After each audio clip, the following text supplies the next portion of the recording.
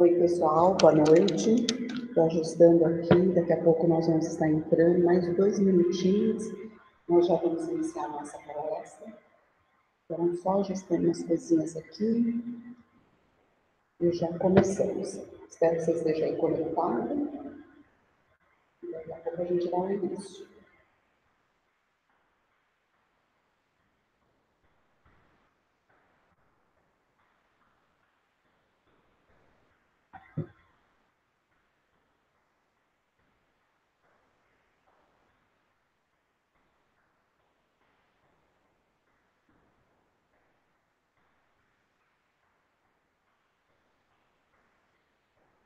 Mais uns ajustes aqui, só mais um instante, ficou um silêncio, né? Mas eu estou aqui ainda, tá? Estou mexendo em algumas coisas aqui, mas não se preocupa não.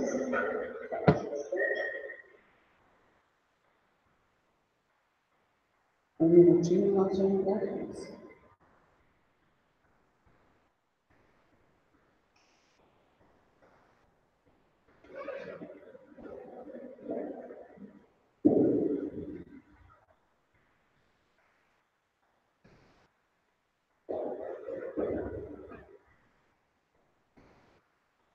Estamos um pouquinho em silêncio, porque para você não ficar ouvindo arrasta, bate. Só mais um pouquinho já vamos ver.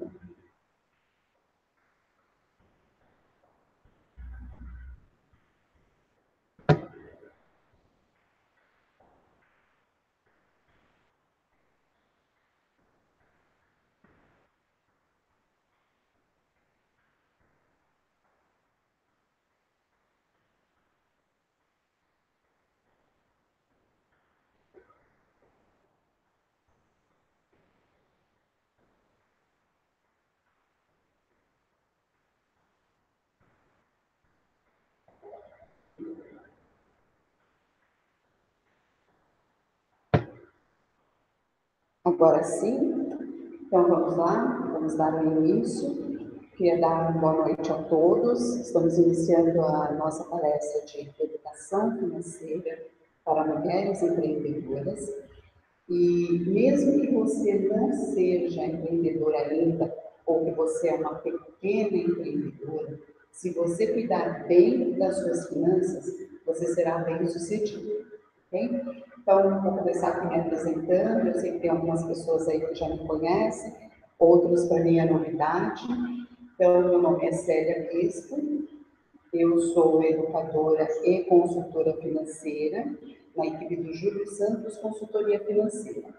Também palestrante e também diretora na Escola de Educação Financeira. Há uns 5 anos atrás, mais ou menos, de 5 a 6 anos, eu conheci Educação Financeira, fiz o curso, me apaixonei pelo assunto, apliquei na minha vida, vi o quanto isso dá certo, e aí comecei a seguir o Júlio.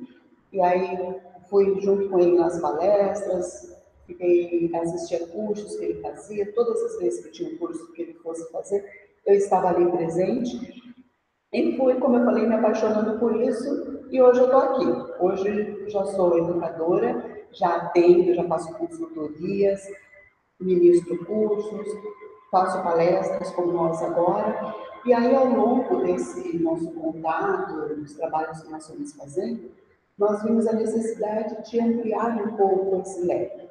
Então, o Júlio aí, juntamente comigo, nós desenvolvemos a escola de educação financeira, que é para formar novos educadores, mas no finalzinho da nossa palestra eu falo um pouquinho mais sobre isso, tá?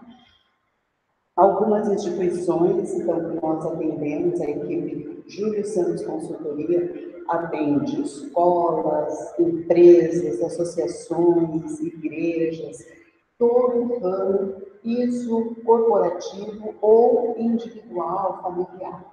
Isso aí é um pouquinho nosso, né? E aí, apresentações feitas, depois a gente continua falando um pouquinho mais sobre isso, sobre o trabalho nosso, mas nossas apresentações foram feitas, vamos direto ao ponto, ok? Então, para começar, eu quero dizer para você assim, Toda pessoa que empreende ou deseja empreender, ela espera ser bem-sucedida. Você concorda comigo? Tem um pastor, tinha, aliás, ele já é falecido, um pastor pregador batista, ministro evangélico, chamado William Franklin Billy Graham, mais conhecido como Billy Graham. Ele, durante muitos anos, aí, foi conselheiro de presidentes americanos, e ele tem uma frase, e você vai ver que ao longo do nosso bate-papo aqui da nossa palestra, eu vou citar algumas frases, porque eu acho que elas dizem assim muito profundamente aquilo que nós precisamos, e fica mais fácil de gravar. O Billy Graham diz uma frase que é o seguinte: se uma pessoa adquire a atitude correta em relação ao dinheiro, isso ajudará a endireitar quase todas as áreas da sua vida. Bonita essa frase, né? E assim, muito impactante. Antes de dar sequência, deixa eu te falar uma coisa. Nós vamos estar nesse bate-papo aqui. Eu quero deixar aqui, falar para você e pedir para que você anote também o número do meu WhatsApp. É o 11 97599 2602.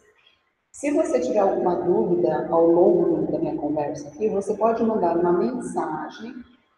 O Júlio está aqui me assessorando, me ajudando. Ele vai separar as mensagens, as perguntas, e no final eu respondo.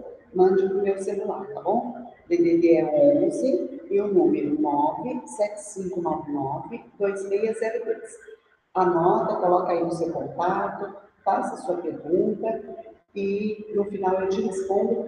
E também é bom você ter com esse número, porque no finalzinho também eu vou te dar uma orientação e você vai precisar do meu número. Então, voltando aqui, toda pessoa que empreende deseja ser bem-sucedida, né? Ou já está empreendendo, ou vai começar a empreender, não importa. E aí tem uma condição: atitude frente ao dinheiro. O Billy Graham fala que quase todas as áreas da sua vida vai ser endireitada. Por que quase todas? Porque eu colocaria ali uns 90% vai ser endireitado.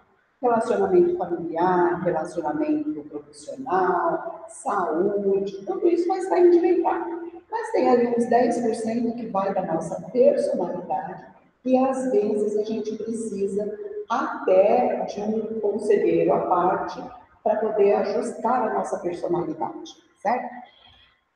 Então vamos lá. Eu quero te mostrar essa imagem. Quando você olha para essa imagem, qual o pensamento que vem na sua mente? O que essas imagens te dizem?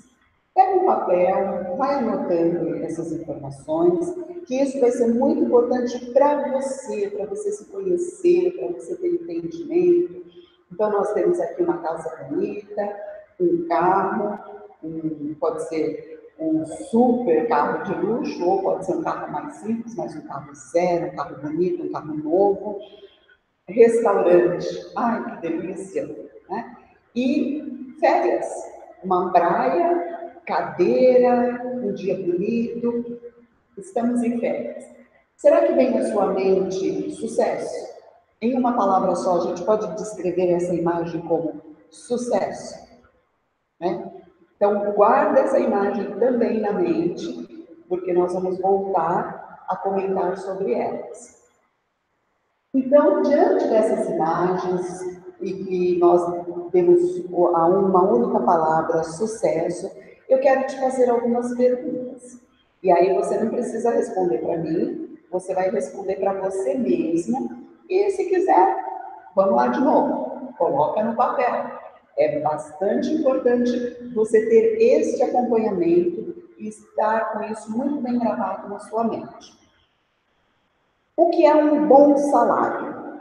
Qual o valor que seria um bom salário? Então, de repente, você ainda está pensando em empreender, hoje você é funcionário, CLT, está trabalhando ainda, e fala, poxa, se eu ganhasse um salário X, eu conseguiria juntar, e lá na frente eu abriria o meu próprio negócio. Então, ou então, você já trabalhou e você fala, poxa, se naquela época eu ganhasse o salário X, isso para mim seria um bom salário. Coloca aí também no papel. Qual é o seu prolabore? E agora aqui é para você que já empreende, você já tem o seu negócio próprio, mas Célia, meu negócio próprio eu sou manicure e eu faço a unha das minhas clientes na sala da minha casa. Não importa, nós não estamos falando de tamanho, nós estamos falando de pessoas que já empreendem. Lembra que eu falei lá que eu comecei a seguir o Júlio e trabalhar juntamente com ele? Quando o Júlio começou, Consultoria Julio Santos era ele só. Hoje cresceu e ele tem uma equipe que trabalha. E eu sou uma das pessoas que faço parte da equipe dele. Então, não importa o tamanho que você esteja, não importa como que você está começando, como que você está nesse momento. Importa que você já tenha a visão, não, esse é o meu negócio, isso é o que eu faço. Então, se você tem lá, por menor que seja, como eu dei o exemplo, eu sou manicure e atendo na sala da minha casa.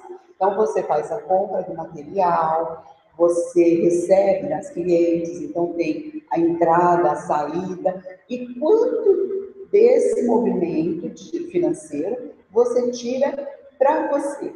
Não, esse aqui eu vou tirar que é o meu pagamento, porque afinal de contas, apesar de ser empreendedora, ser dona do próprio negócio, está trabalhando, precisa ter a sua remuneração, certo?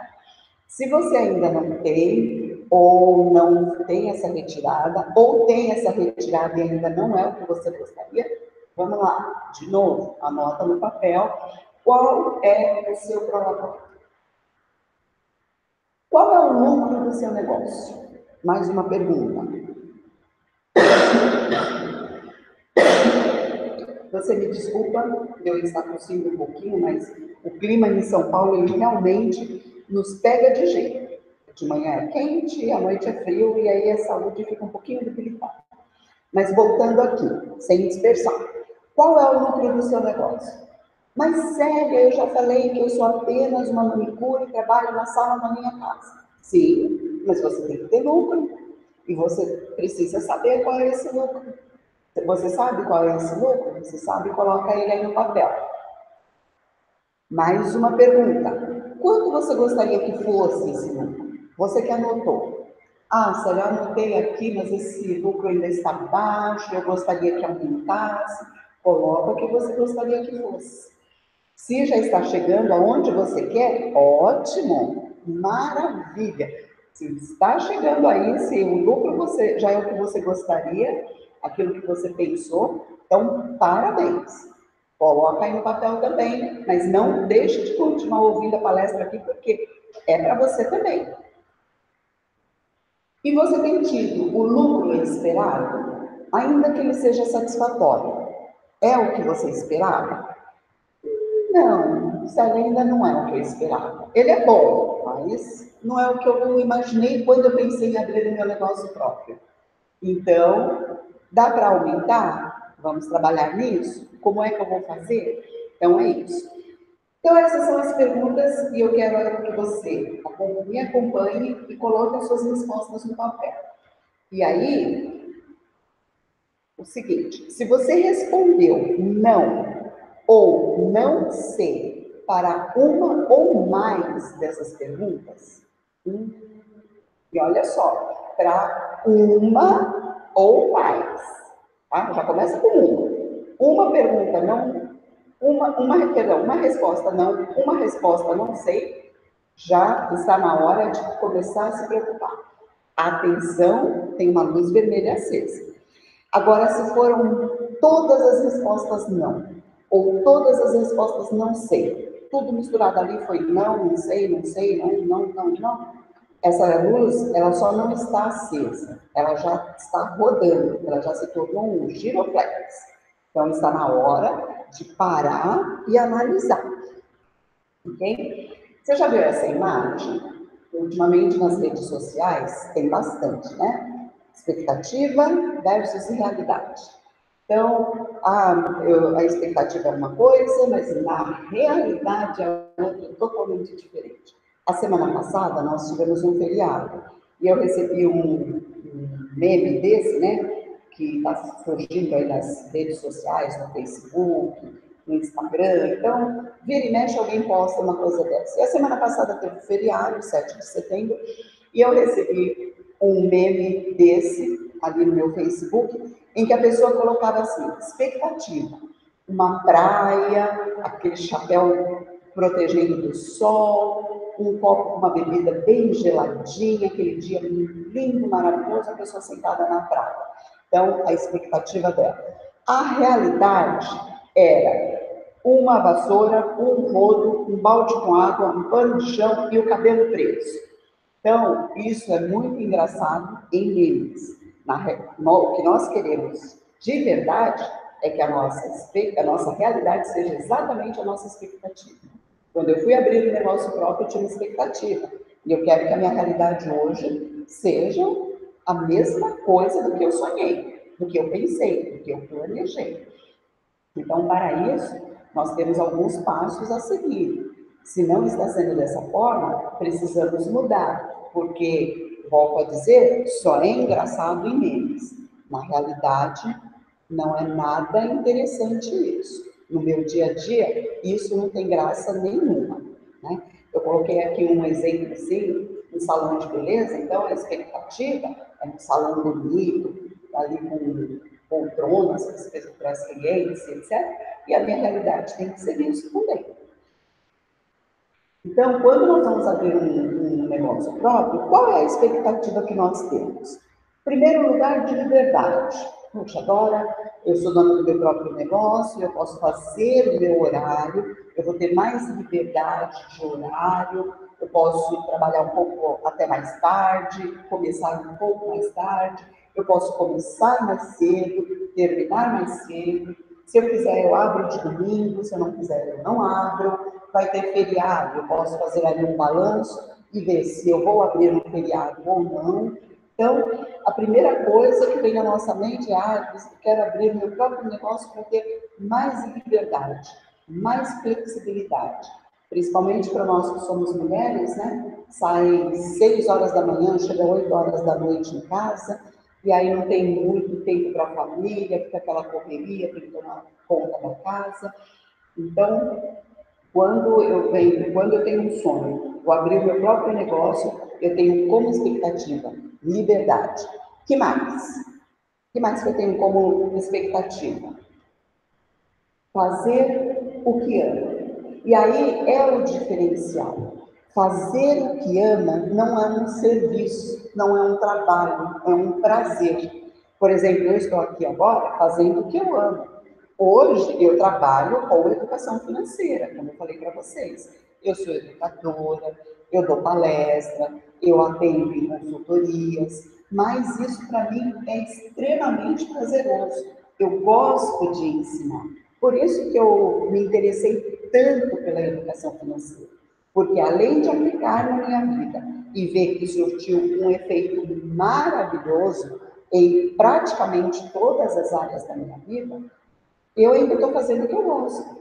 Tem aí, eu até queria falar um oi, uma boa noite, porque eu sei que tem uma galera do Rio de Janeiro nos ouvindo, tem algumas pessoas que me conhecem e que foram meus alunos, então eles sabem o que eu estou fazendo, o que eu estou falando, o quanto eu amo ensinar.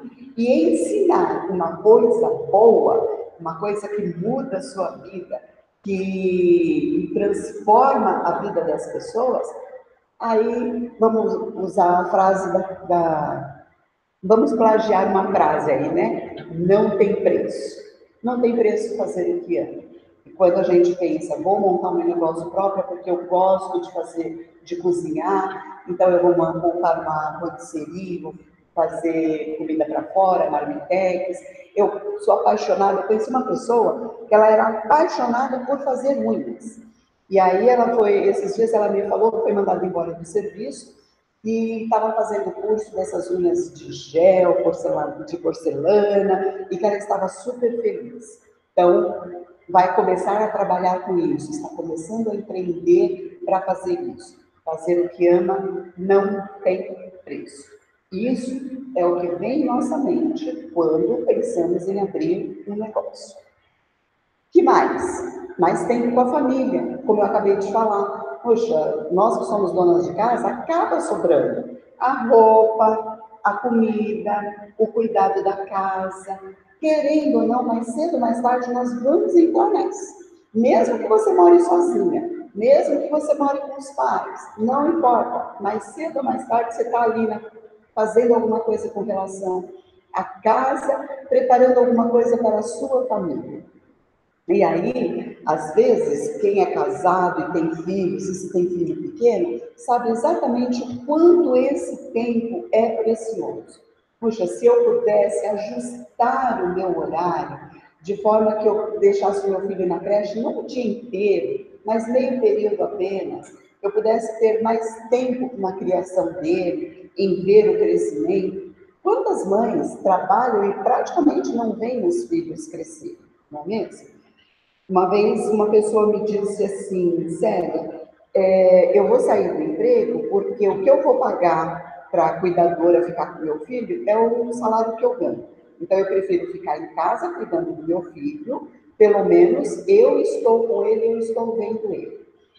Então, mais tempo com a família também não tem preço. E é por isso que a gente pensa tanto em abrir o nosso próprio negócio. Falar, não, eu vou começar, eu vou enfiar as caras, né, num vocabulário assim mais popular, e eu vou fazer o que eu gosto. Que mais? Mais dinheiro, não é bom? Ah, fala a verdade. Agora eu vou ser dono do meu próprio negócio. Agora eu vou ter mais dinheiro. Com certeza. Ai, trabalhei tanto tempo para os outros, ganhei pouco, me senti explorada. Não, agora eu sou dona do meu próprio negócio. Meu bolsinho aqui vai estar recheado. Mais segurança. Então, agora eu sei que eu não vou ser mandada embora, porque a empresa é minha, o negócio é meu. Então, tenho segurança de estar ali permanentemente, o tempo que eu quiser, e depois posso até deixar como herança. Mas eu tenho segurança, porque afinal de contas, eu vivia sendo ameaçada. A crise, a demissão, o corte de pessoal. Agora não, agora eu sou dona do meu próprio negócio. E sucesso. Lembra da imagem lá atrás? Eu falei que eu voltaria a comentar sobre ela. Então, agora eu tenho sucesso. A minha casa, eu posso fazer a casa que eu queria, comprar a casa que eu queria, terminar a reforma, ou começar a reforma dela, começar a construir. Agora eu tenho um carro dos meus sonhos, eu sempre tive carro usado ali, sempre tive carro, mas toda vez que eu queria comprar carro, tinha que ser um carro usado porque eu não tinha dinheiro para comprar um zero. E o meu sonho era ter um carro zero. Agora, sou dona do meu próprio negócio, tenho sucesso, começo a realizar os sonhos, adquirir os bens que eu sonhei em ter, viagens, passeio, restaurante, tudo isso é muito gostoso. Volto a falar, para nós que vamos para a cozinha na maior parte do tempo, é muito bom quando alguém chega e fala assim, vamos almoçar fora? Vamos jantar fora? E nada de fast food, concorda comigo? Nada de pizza. Daí sair para comer uma pizza, não, eu faço em casa. Mas vamos para um restaurante. Agora eu posso, porque com aquele salário que eu ganhava quando eu era empregada, estava meio complicado, estava meio difícil. Porém, na realidade, não é bem assim. Ah, Célia, tudo isso é muito bonito, mas comigo não acontece isso. Não se preocupe, tem jeito para tudo, tem saída, mas não é bem essa a realidade que nós vemos. Pesquisas financeiras dizem que 60% das empresas que abrem fecham antes de completarem 5 anos. E uma em cada 3 empresas fecha antes de completar 2 anos. Então, infelizmente, essa é a realidade de muita gente. E quem não fechou, está ali na corda bamba. Ah, Célia, olha, você não sabe como é que está a minha vida. Como eu falei para você, nós temos feito, a equipe da Consultoria Julio Santos tem atendido pequenos empresários, e para ajudar justamente nessa saída. Teve uma empresa que nós atendemos, uma microempresa, e assim, era um negócio próspero, num local excelente. A própria pessoa, dona do negócio, falou: olha, eu ganho muito aqui, mas eu não sei para onde está indo o dinheiro. Preciso de ajuda, de uma orientação. Então, a realidade, infelizmente, nós estamos ali como um meme. A expectativa é uma coisa e a realidade tem sido outra. Volto a falar, só é engraçado em figurinha do Facebook, porque para o nosso dia a dia não queremos isso, e se estamos nessa, pretendemos mudar. Então, qual tem sido a realidade da maioria dos negócios que são abertos aqui no Brasil? Dívida.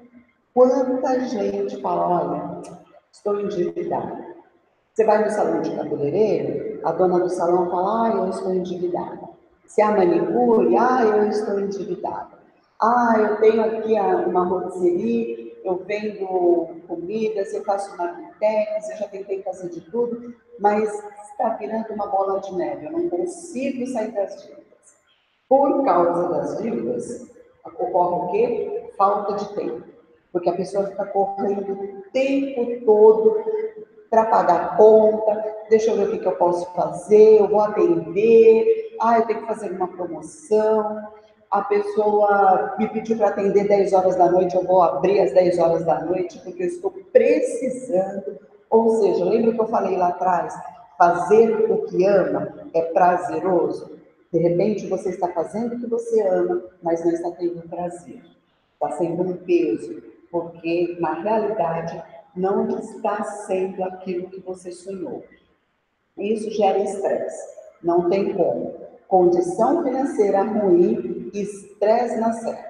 Aí você já fica irritado, tudo te incomoda, você já começa a brigar com os filhos, você deixou esse sapato aqui, o outro deixou a toalha molhada em cima da cama, e por nada, por coisas pequenas, que quando nós estamos de bom humor, passa desapercebido, essas pequenas coisas começam a nos irritar.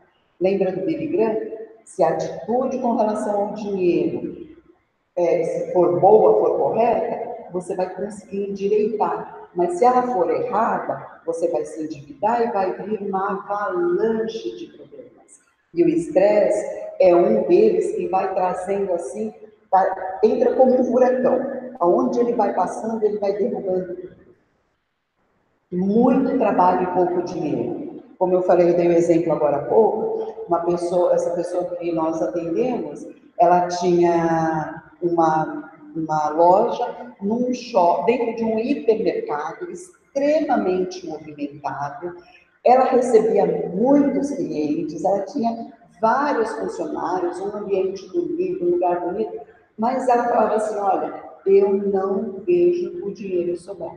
Tem sido uma correria, a gente trabalha demais, eu tenho atendido, às vezes a pessoa é cabeleireira, aí ela abre o salão e ao invés dela atender o cabelo, ela vai atender o cabelo, a unha, vai fazer depilação.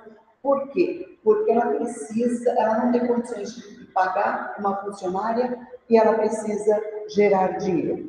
Torna-se muito trabalho e pouco dinheiro, pouca entrada. Medo e preocupação. E aí vem aquele terror. Meu Deus, será que eu fiz certo? Será que eu dei o passo correto? Será que eu deveria ter pego todo o meu fundo de garantia e investido nisso daqui? E agora, se eu fechar isso daqui, onde é que eu vou trabalhar? Onde é que eu vou ter renda? Então, a realidade do negócio próprio está sendo um peso, uma tortura, mas nós vamos ver que tem saída, ok? E frustração por não alcançar o sonho. Puxa, eu pensei que quando eu abrisse a minha porta aqui, eu ia ter várias coisas, tempo, saúde, alegria, prazer, mas não tem sido isso. Na realidade, não estou realizando um sonho, eu estou tendo um pesadelo. Então, como mudar? E agora? tá bom, Célia, essa daí eu tô nessa. Meu sonho era lá o cookie cheio de chocolatinho, e na realidade o que eu tenho vivido hoje é um biscoitinho pequenininho, manchadinho de chocolate. Né? Não posso nem dizer que tem uma gota de chocolate, tem uma manchinha de chocolate. Então, como tem solução, estou pensando em fechar. Eu, sinceramente, por mim, é que meu marido disse para aguentar mais um pouco. Mas olha, a gente está tirando dinheiro do salário dele para pôr no meu negócio. Como que eu faço para mudar? Vamos aprender, né? Tudo se aprende. O que nós estamos falando? Educação. Educação financeira. Lembra quando você era criança? Você foi educado, aprendeu a ler, aprendeu a escrever, você aprendeu, hoje você lê, escreve, um monte de gente aqui fez inscrição na palestra, aí foi lá, escreveu o seu e-mail, você consegue fazer abrir uma página, tudo isso você aprendeu. Eu, quando nasci, não existia internet. Então, hoje existe, hoje eu trabalho na internet o tempo todo, nós estamos aqui graças à internet. Eu aprendi e ainda estou aprendendo. Não sou PhD em informática, não. Muito menos em navegação de redes. Mas eu vou lá, faço a minha parte. Estou aprendendo e o que eu não sei, eu busco conhecimento. Então, vamos aprender como é que eu mudo a minha realidade, que hoje está um caos, para o meu sonho, para que ela seja aquilo lá que eu sonhei. Primeiro passo, quando você abre o negócio e que muita gente não faz, se esquece, é que tem que separar a pessoa física da pessoa jurídica. Sabe o que você está falando? Que eu tenho que ter um CNPJ? Calma, isso daí você vê depois, você conversa com o contador, qual é o momento, qual é a hora. Nós estamos falando de educação financeira. O que eu estou falando aqui é que é assim, você abriu um negócio, então agora você tem uma empresa. Isso é uma pessoa jurídica. Você é uma pessoa física. Muitas vezes a gente mistura tudo e acaba ali a pessoa jurídica absorvendo toda a emoção que nós temos. Então, se eu estou estressada, eu vou levar isso para a minha empresa. A minha empresa vai ser um estresse só. Então, a pessoa vai entrar ali para ser atendida por mim e eu vou estar estressada e não vou saber o que fazer. Então, separar. Se você é empreendedor, se você já tem o seu negócio próprio, se você pretende abrir o seu negócio próprio, escreva isso em letras garrafais. Pessoa física é uma, pessoa jurídica é outra. Você vai ter que saber, passo a passo, o que entra e o que sai da pessoa jurídica. E a sua vida pessoal, sua compra de supermercado, suas roupas, o presente que você vai dar, ainda que seja para o funcionário da empresa, você vai ter que decidir se vai sair da pessoa física ou da pessoa jurídica. Ter uma boa gestão financeira. Não há como uma empresa ir para frente se ela não tiver uma boa gestão financeira. A gestão financeira é que vai falar qual é a sua condição, qual é a sua situação. O que é que a sua empresa, o que é que está acontecendo com a sua empresa? Se ela vai progredir ou se ela vai regredir. E aí, se você não sabe como fazer, busque conselho. Buscar conselho, buscar ensinamento, ajuda de um especialista. Você quer ver um exemplo? Se eu tenho um carro, se furar o pneu do meu carro, o que eu vou fazer? De repente, eu posso até trocar. Não é o meu caso, Célia. Eu vou parar lá, pegar o celular, ligar para o seguro e falar, me manda alguém aqui para trocar o pneu do meu carro. Tem outras mulheres que são mais produtivas, vamos dizer assim, e vai lá e até troca o pneu do carro. Não, já dei um jeito aqui, já troquei e vou embora. Só que depois vai ser necessário o quê? Um especialista em pneus para consertar aquele pneu. Não dá para pegar aquele pneu furado, levar para casa e colocar um durex, colocar um durepox, acho que é assim que chama, aquela massinha cinzenta, lá no buraquinho do pneu. Ou então, sei lá, vou, talvez super bonder cola tudo, eu vou passar super bonder aqui no pneu. Não vai dar certo.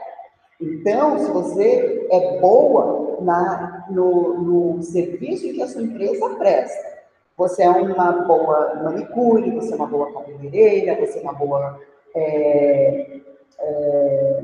como que eu poderia dizer? Pessoa que cozinha lá, uma boa cozinheira, você faz quitutes maravilhosos, doces maravilhosos, bolos, ou você faz produtos artesanais, eu acho lindo. Aqui onde eu estou, você não pode ver, mas tem uma garrafa feita de artesanato, com pedrinhas dentro, depois ela tem umas florzinhas, é a coisa mais linda. A pessoa entende de montar aquilo. Mas aí quando ela chega nas finanças da empresa, ela olha e fala assim, Célia, eu tenho uma planilha aqui, ó. Eu anoto tudo que entra, tudo que sai, e no final está no vermelho. Por que será? Porque você está precisando de uma ajuda que te oriente como fazer essas planilhas, onde é que está o erro, onde é que está vazando. Tudo isso, o conselheiro, o especialista vai te ajudar. É para isso que ele serve.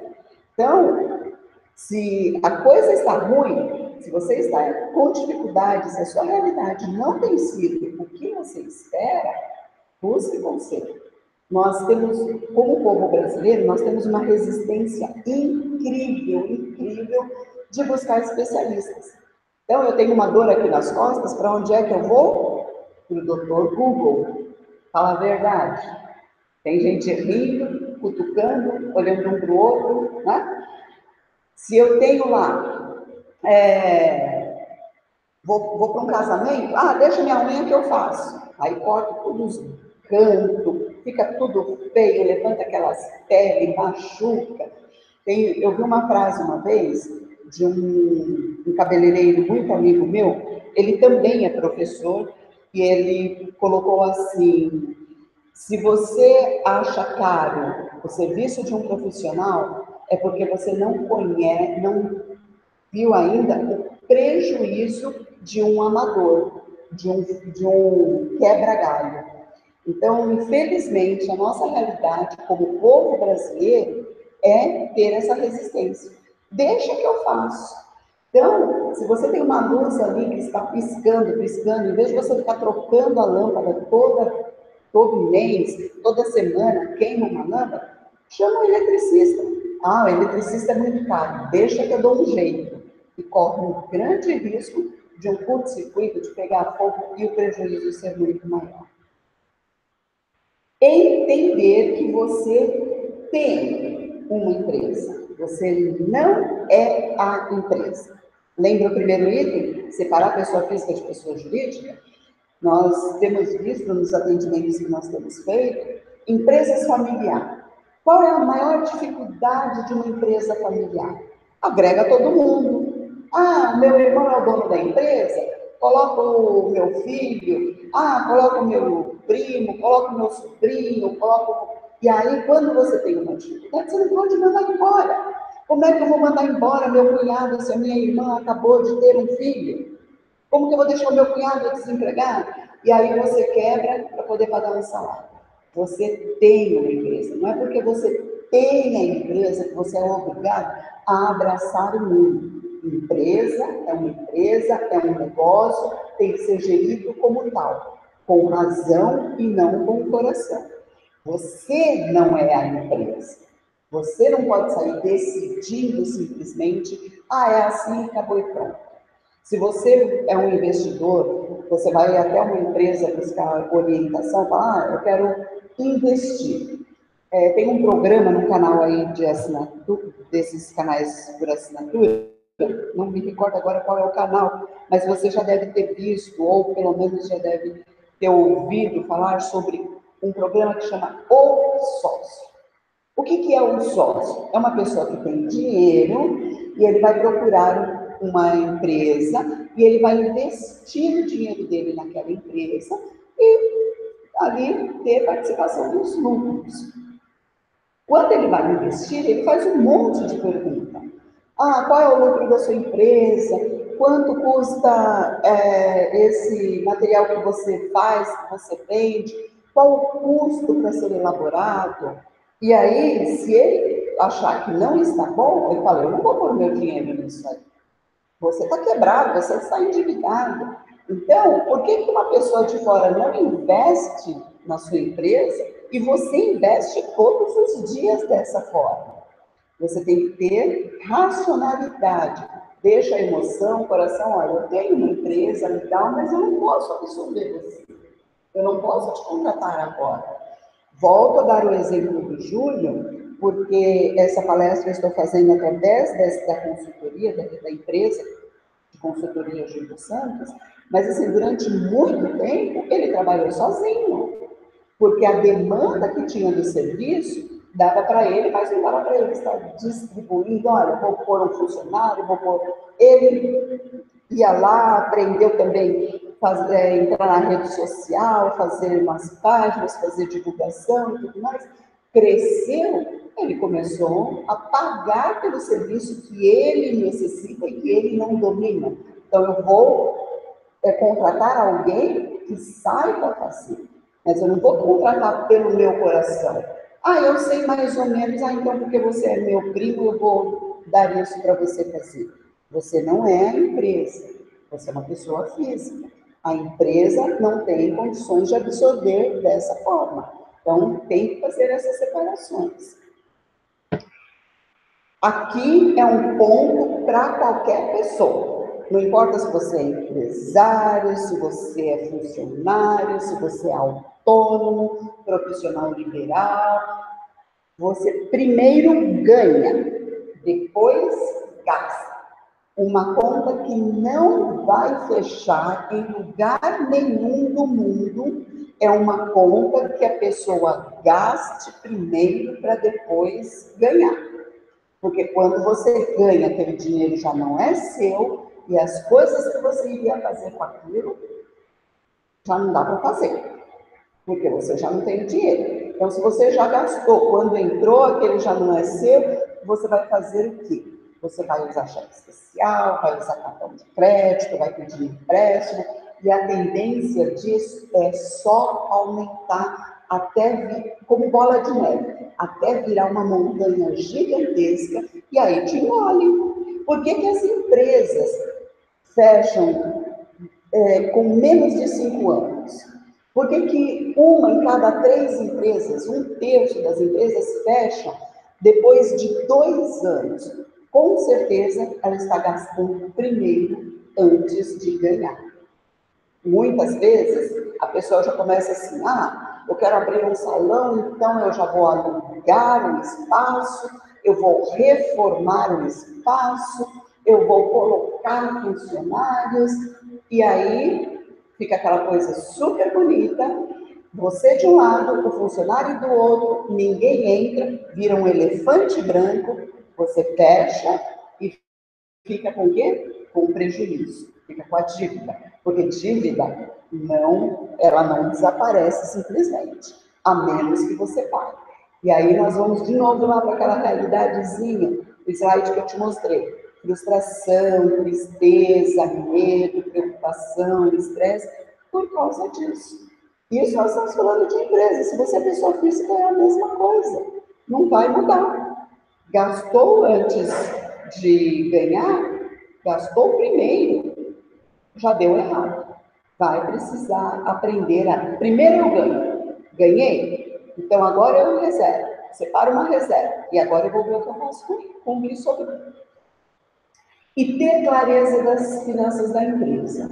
Isso é imprescindível, não tem jeito. Você precisa saber o quanto entra, o quanto sai, o quanto custa. Eu fiz um bolo, qual o preço que eu vou colocar nesse bolo? Eu preciso saber quanto que ele custou para mim.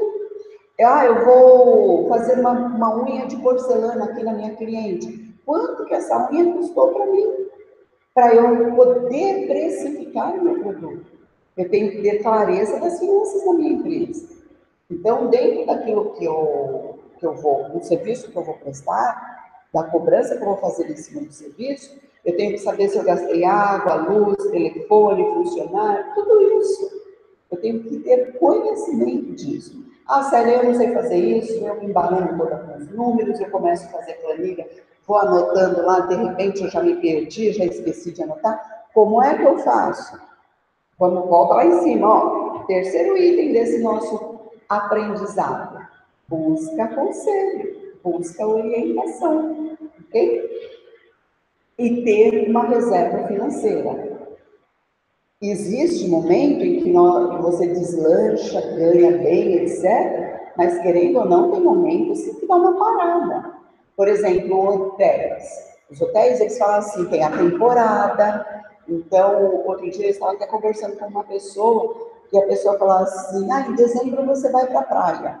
Eu falei, eu não. Eu, Célia, gosto de ir para a praia fora de temporada. Então, durante a temporada, os hotéis estão lotados, tem gente, tem reserva, tem fila de espera, maravilha.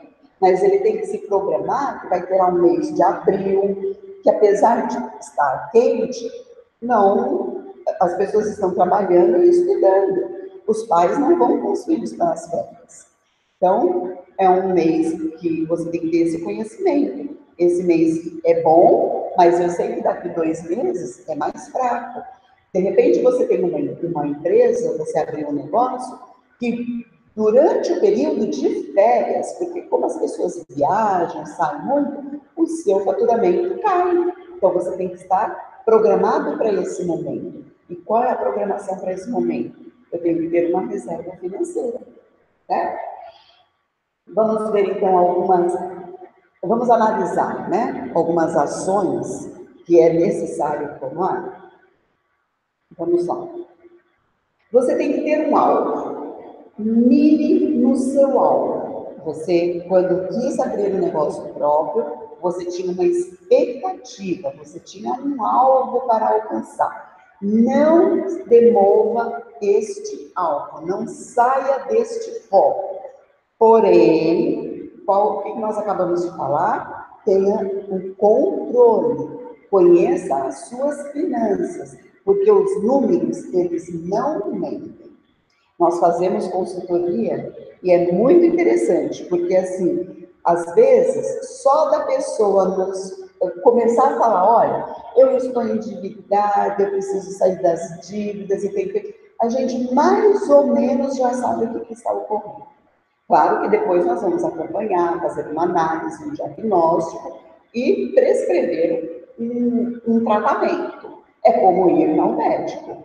Tem passo a passo a ser seguido. Mas os números não mentem. Por isso você precisa conhecer os números da sua empresa e ter isso anotado em papel. Porque a nossa mente, ela é falha. E quando eu digo papel, pode ser no computador, sim, pode ser uma planilha, salvo ali dentro do seu notebook, dentro do seu celular, dentro do seu computador, na nuvem, como é chamada, né? Não importa, mas você tem que ter claramente e tem que ter isso para que você possa consultar ligeiramente. Peraí, preciso ver quanto que está aqui. A gente não faz isso com o banco? Deixa eu ver meu saldo, deixa eu ver quanto que está aqui. Então, mire no seu alvo e não negligencie os números, ok? Tomar decisões. Uma boa decisão, ela é pautada em número. Por isso que você precisa saber os números do seu negócio. Não dá para tomar uma boa decisão se eu não souber quais são os meus números. Quando você recebe o seu salário, quando você é empregado ou é profissional liberal, você olha lá na sua carteira e fala, peraí, deixa eu ver se eu posso comprar essa bolsa, deixa eu ver se eu posso comprar esse sapato, deixa eu ver se eu posso dar esse presente. Eu preciso saber dos meus números, sabe aquela coisa de, peraí, deixa eu ver quanto que eu gastei no cartão de crédito para não passar vergonha na hora que o cartão passar aí e, não foi aprovado, não foi liberado? Complicado, né? Investimento alavanca o crescimento. Lembra que eu falei agora há pouco? Busca conselho, pede ajuda, pede orientação de um especialista. Isso não é um gasto, isso é um investimento. E se você tiver um investimento bem feito, uma coisa pautada com profissionais, o seu retorno e o seu crescimento é sério. Outro dia uma pessoa me consultou a respeito de um programa para a empresa dela, a empresa, para os funcionários e tudo mais. E aí eu fui lá, apresentei, e nós temos, como eu falei para você, o Júlio está há mais de 10 anos, eu já estou aí há mais de 5 anos trabalhando, nós temos uma metodologia e sabemos que funciona porque foi testada e aprovada. Ela foi construída em cima de análise, em cima de aplicabilidade que nós fizemos com os nossos clientes. E a pessoa fala, não, mas eu quero só assim, mas eu não quero isso. Eu falei, escuta, você quer pagar pelo quê? Se você quer mudança, você vai pagar o profissional vai vir e você vai ter a mudança. Aí é um investimento, porque dentro da mudança dos seus funcionários, eles serão mais produtivos, eles trabalharão melhor, a empresa não vai ter tanto absenteísmo, as faltas do funcionário. Ou então, você pode pegar uma coisa ali mal feita, feita de qualquer jeito, por um charlatão que está muito mais preocupado em ganhar dinheiro do que em oferecer soluções, e aí sim vai ser um gasto. Então, procure orientação, invista no seu negócio. Investir no negócio não é só cadeiras bonitas, prédio pintado, maravilha. Investir no seu negócio é ter controle e sabedoria como usar os recursos financeiros em que a sua empresa está gerando. E você é quem é responsável pelos resultados, independente do que tem lá fora. Célia, não entendi. Lá fora onde? Lá fora do meu negócio? É o concorrente? Não. Os resultados é você quem vai buscar. O que tem lá, quando nós falamos independente do que tem lá fora, independente de crise, muita gente dá desculpa pela má administração das finanças. Lembra do que o Billy Graham falou? Da atitude correta junto às finanças? Aí a pessoa põe a culpa na crise, no governo. Ah, é meu marido que gasta muito, a minha esposa que gasta muito, é meu filho que gasta muito.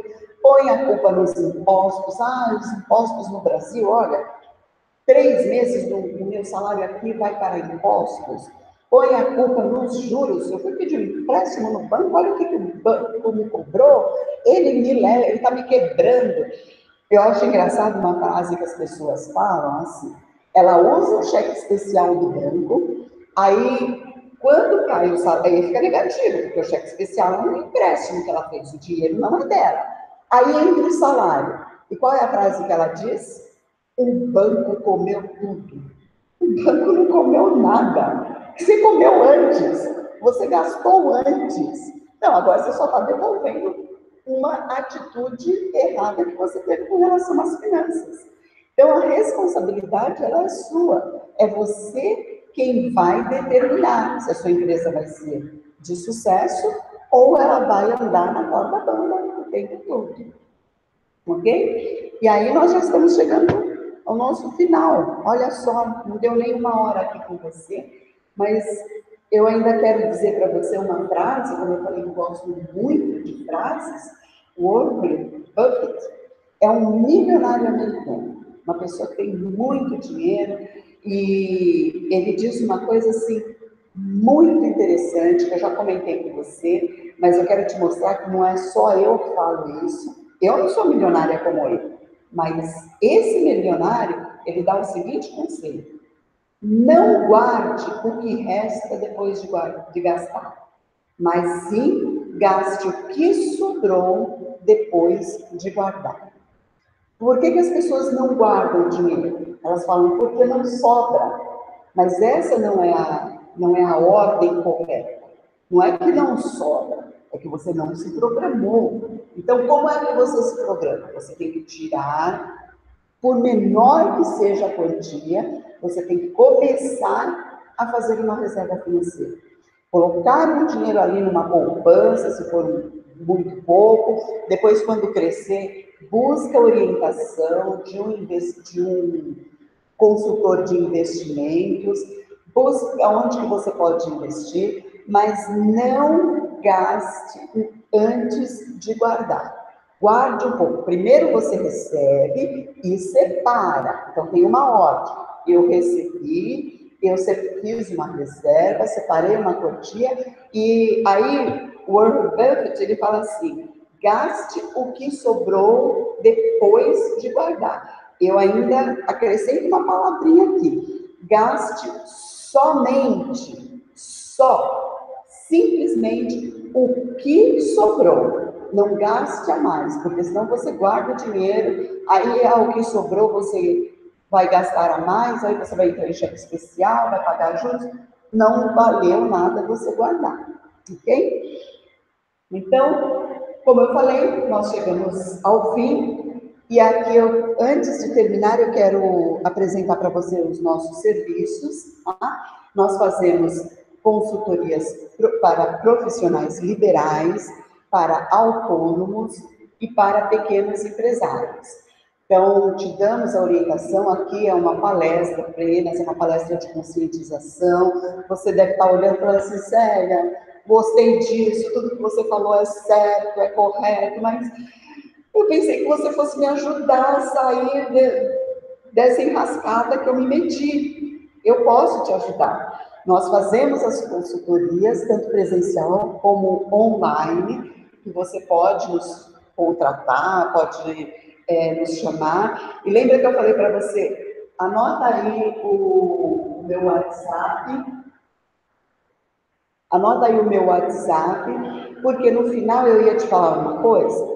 Então, nós temos, como eu te falei, nós fazemos as consultorias e você tem aqui os nossos contatos, o site da empresa, juliosantos.com.br. Você pode entrar ali e conhecer um pouco mais dos serviços, tem livros que você pode adquirir. Se você quiser conversar conosco, você pode mandar um e-mail para juliosantos.com.br ou para mim também, celia@juliosantos.com.br. Mas eu quero te dar mais uma coisa, eu quero te falar mais uma coisa. Nós fazemos essa consultoria empresarial e o custo dessa consultoria, ela é de R$ 2.500. No entanto, se você que está ouvindo a minha palestra, se você tiver interesse, Célia, gostei, eu vi, assim, realmente eu estou numa situação, a minha realidade é diferente da minha expectativa, não é o que eu esperava, eu estou até pensando em desistir. Volto a falar para você, todo mundo tem jeito, se você quiser mudar, tem jeito. Então, para hoje, para você que está me ouvindo, que está querendo essa consultoria, você fala, mas 2.500, você está brincando, eu não tenho isso.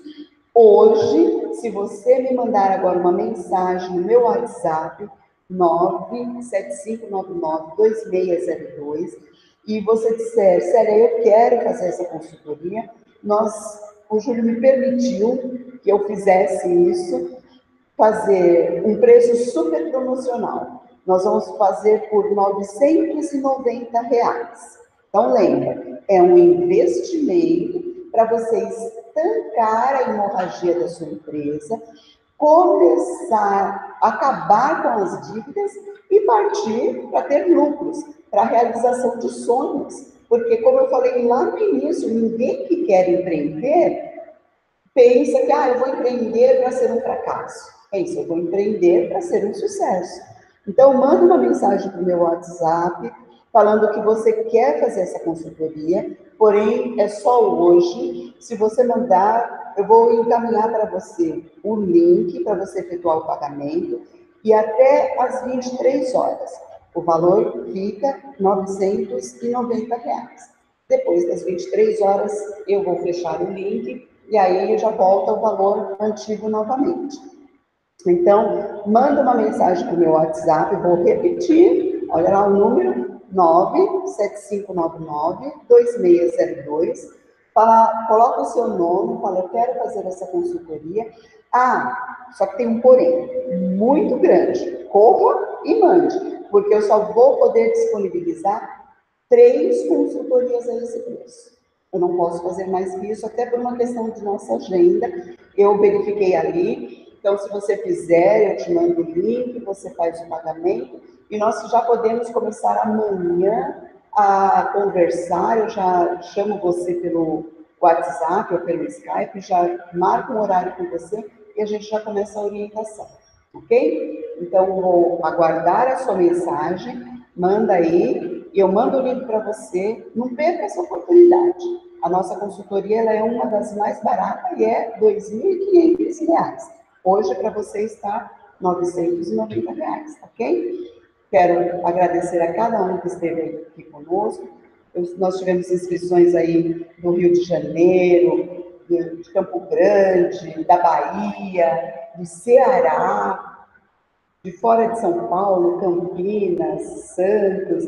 Tem um DDD 18, eu não sei de onde que é, mas quero mandar um abraço para você também. E nos siga aí pelo nosso site e também pelo nosso Facebook. Ok? Um grande abraço e até uma próxima vez.